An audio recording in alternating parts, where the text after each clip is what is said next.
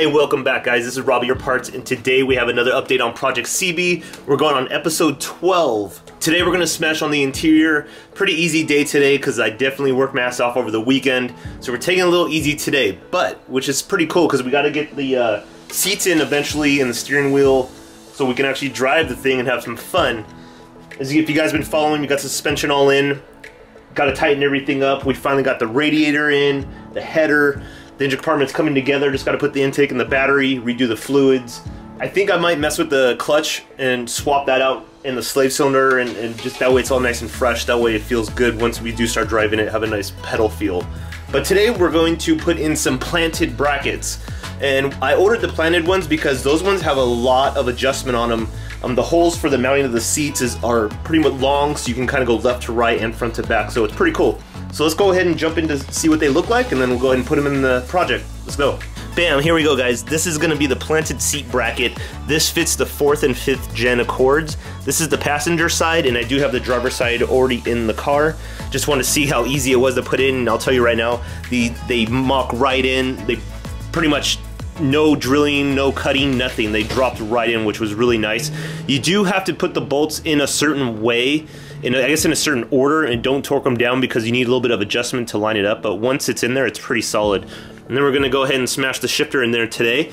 Fix it up yesterday, makes it all nice and pretty, and then I got a knob because that stock one was crap, and just picked up a hybrid racing one. They came out with a new series of them, I think, and this one looked really cool, so thought I'd grab that up. All right, so here's the driver's side planted bracket, and it pretty much utilizes all the stock locations. So you have the 2 in the front, and then you have the 2 in the back right here, that one, and there's one tucked under there. I'm just gonna go ahead and just torque those down. And again, I have the seat, I haven't decided on which one. Maybe you guys can help suggest what you think seat would be nice. I'm looking at Recaro and Sparco, and actually was looking at OMP.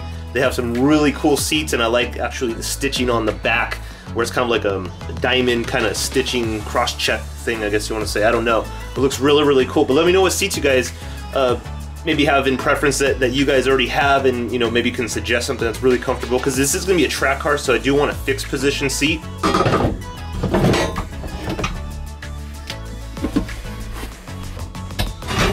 And see, what I did on the last one was I did this one on the closest to the column first, because you need a little bit of pressure to press down to get that one to line up, because that's what it pretty much puts it under tension.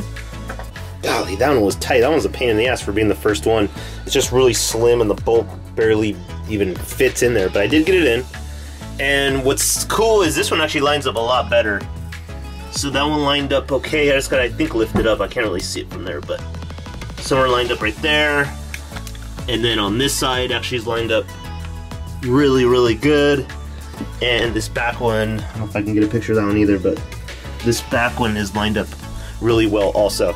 So this one actually fits really, really good compared to this one, which didn't fit bad at all. Just had to literally push on it just to get the last screw in, and that's about it, or bolt in, I guess you want to say. So I'm going to tidy this one up, get it all nice and fresh, and we're going to pop the shifter in, and you can see it's going to be coming together. Let me get those seats. Bam, all done. They look fresh. These are just to mock up. I know I got to take them back out to put the rails on and stuff, but I just want to make sure that they did fit the CB7 coupe. Just want to make sure 100%. Here's the part number if you guys are interested in getting them. And I already put the cable and the clips in. These are pretty easy. Just make sure when you put them in that this cable goes in from the back and then goes straight through. You don't put this cable in from the side.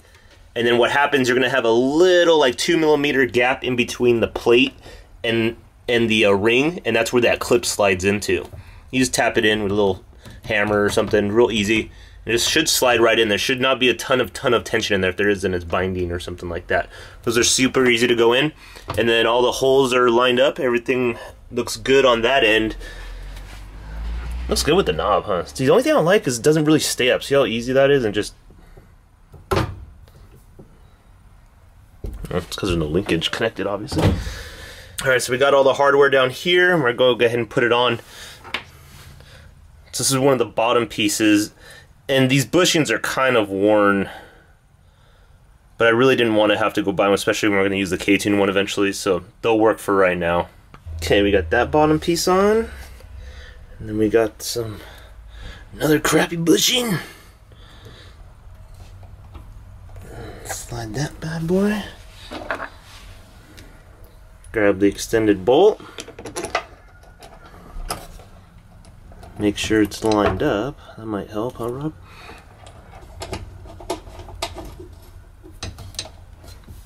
There you go. So it's going to look something like that when all 4 of them are done. I'm going to finish these up, take me a couple minutes, and then we will get all the linkage, the actual linkages on. And then hopefully get to that slave cylinder and replace that real easy. I'm just going to have to bleed it. Get a buddy out here, Nick or something, to come help me bleed it.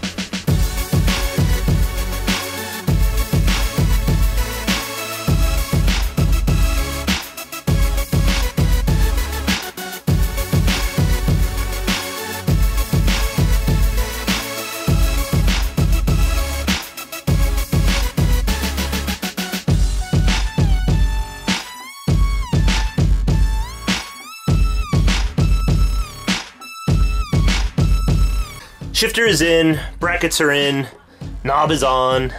So now let's get to the steering and the wheel. So what I have planned is this bad boy, a MOMO tuner, and I really like it. It's nice and simple, black with red stitching, real leather, good for the street.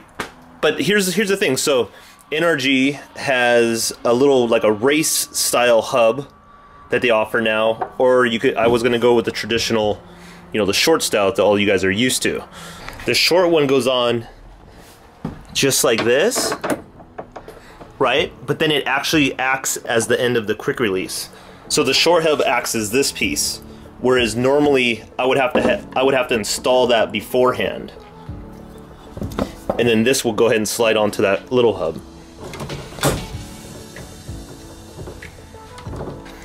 Alright, so that's how that one's going to go on, and then I'd put the wheel in front of that.